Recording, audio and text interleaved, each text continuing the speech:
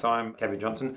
I'm the director for A Grimm Christmas, and I'm a co-director of the Wheel company. We are just going into our dress rehearsal. We've just done a kind of a pre-dress rehearsal, and it's a devised production, so it's that point where you don't quite know what it is, and when you first see it running for the first time. But it's going well. We've got to the end of our 3 weeks of rehearsals, and the show opens tomorrow night. The garden was a graveyard, the flower bed was the juniper tree. A woman possessed by the devil. My name is Pramita Mang, and I am playing a goblin, sort of mythical creature in the Grimm tales. Trickling clouds and drops rose red. What could this dream be meaning? Oh, I loved it.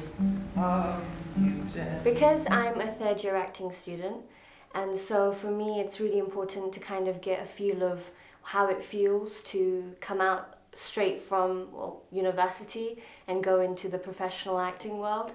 And so I think that's what I've really enjoyed the most, is to be able to see professional actors and see how they act and kind of deal with problems. It's a good way for me to kind of be like, okay, if I was to go out into the professional world, this is how I should be behaving. That's what's exciting, but also I've worked with Kevin and Amanda, so Kevin the director and Amanda the associate director, and they're just really great people. They're very, very talented, and so to be able to be part of anything that they create, it's a gem for me, really. On the 5th day of Christmas, Grimm brothers give to thee 5 gold hungry kings, 4 handsome men, 3 old crones, 2 lost kids, and the tale of the juniper tree. My name's Greg Shearing, and I'm playing Jakob Grimm, one of the 2 Grimm brothers in this production at the Barbican. We've been rehearsing for about 3.5 weeks now. It's been a devising process, so we've all sort of come in with ideas and gone through all the stories and looked at how we can sort of generate an arc of a sort of Christmas show, which will sort of fit in quite well with the themes which we want to explore, which is kind of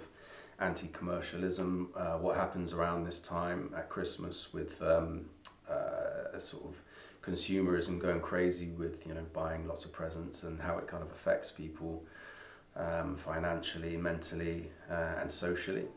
After she was lowered into her grave and the soil spread over, her arm stretched upwards out of the soil. The mother pushed it back down, but the arm always came out again. The mother, driven by grief and desperation, struck the arm with a club and smacked it back into its grave. Hello, my name's Henry Regan. I'm playing Wilhelm Grimm.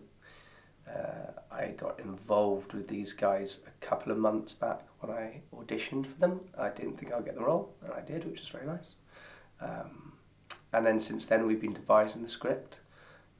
We've been making changes all the time to different aspects of what the Grimm brothers told way back when, sort of 1870. And we've come together and built a show, which we've just run for the first time.